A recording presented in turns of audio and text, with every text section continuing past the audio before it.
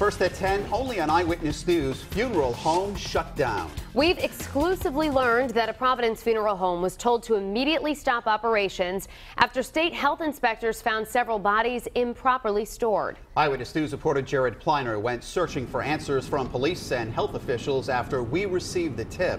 He joins us now live from the Department of Health with the exclusive details. Mike Shannon, good evening. Health officials working to identify those bodies and determine next of kin, and some rather interesting information embedded in these state records we found today. This is Panini Funeral Home at 28 Grove Street in Providence's Federal Hill neighborhood, operating since 1916. Its most recent owner, Alfred Panini, died Monday in New Hampshire. On Friday, the medical examiner removed 6 bodies and the cremation remains of 2 others from his business.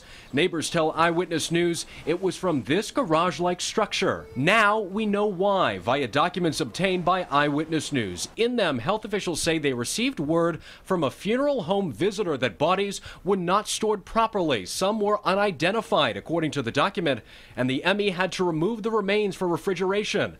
As a result, the funeral home is ordered to cease operations. But this isn't the first time the business has come under state scrutiny. According to past documents Eyewitness News uncovered, a health department hearing officer suspended Alfred Panini's license to perform funeral services and embalming for 2 years back in 2007. In a written decision, it was alleged Panini did not perform timely burial services for a deceased in 2006, that he allowed an unlicensed person to conduct funeral services for another deceased the same year, and that he failed to report deaths in a timely manner to the state. In fact, the department found 60% of Panini's death records for 2006 were filed beyond the time allowed by state law.